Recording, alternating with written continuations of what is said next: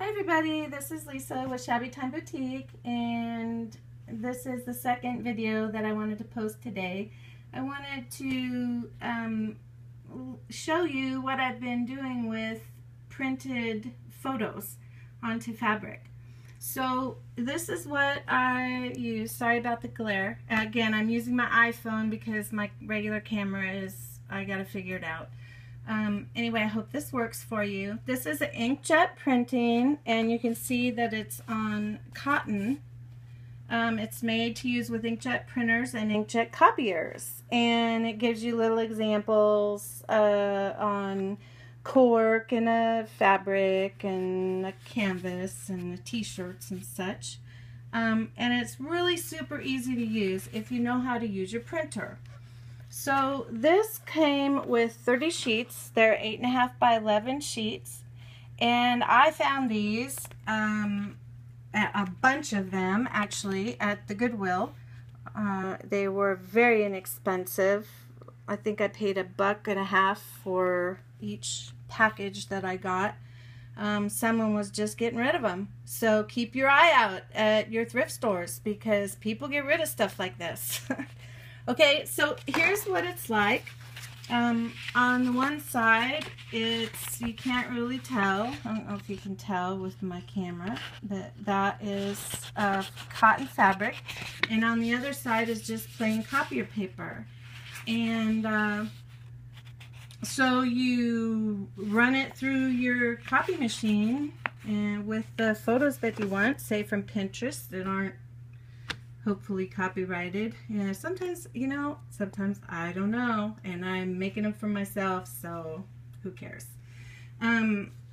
These, actually, that's a horrible attitude to have. I should care, okay, you should care, but it's really hard to tell sometimes unless it says. So anyway, let me show you first. These are a couple smaller ones that I did, and you probably recognize the images. Oops, this one's upside down. They're out there on Pinterest and the internet all the time.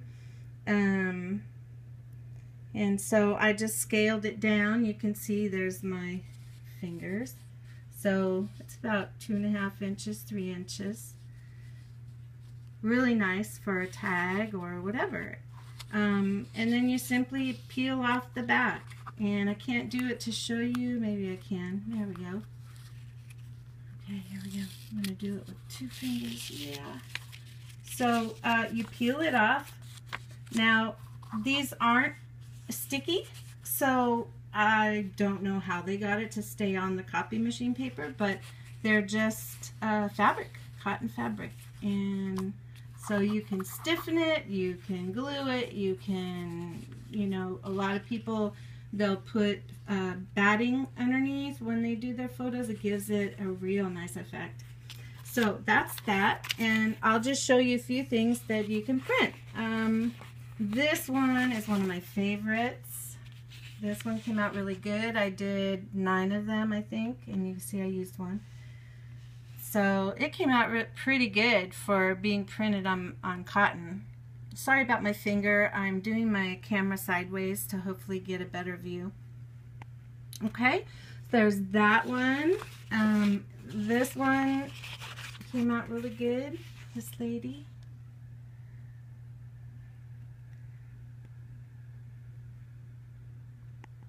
Now, if you want really crispy, clear images, I don't know if this is for you.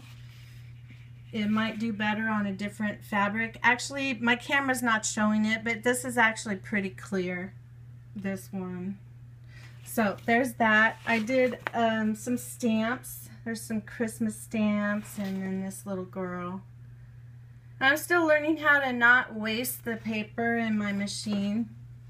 Here's some larger ones. These are, I think, 5 by 7. And then this, well, let me show you, where'd it go? Oh, I lost it. Okay, this one, can you see what's wrong with this picture? Oh, I wrote it at the top. Darn, I cheated for you. It came out backwards. So if you're going to be printing anything onto fabric, or anything else, I guess, that has numbers or letters, then it's going to come out backwards. So this is kind of a wash, except for I can use, you know, the Eiffel Tower and maybe get away with it if nobody's really paying attention. So I redid it, and then here's actually the right way. And you just, there's a thing in there in editing that you say flip, and so it flips it and does a mirror image of it and puts it the right way. Okay, there's that. Oh, here it is, just a sec. So that was all on cotton. This I did on vellum, and look at how pretty that came out. Can you see that? That's that little girl that we all love her picture. You can see my hand underneath it, and there's just all kinds of stuff you can do with that, and types of effects that you can get using it printed on vellum. And I just ran that through. Some people said they had a hard time with it, but this was my first try, so I was very pleased with that. Okay, so that's that. I just want to show you a few of the tags that I made using those. So here is a set of little 3-inch tags. Oops. I got caught. Sorry about the camera, guys. I'm, again, trying to do too much with one hand. So these are the ones I made, the little ones that I used some images from. And they're really pretty. I mean, the colors are gorgeous, right? So it really gives it a different effect than if you just use regular crafting paper. Okay, and then here's another one. I used this one.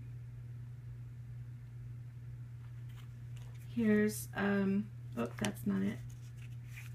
And then here's one.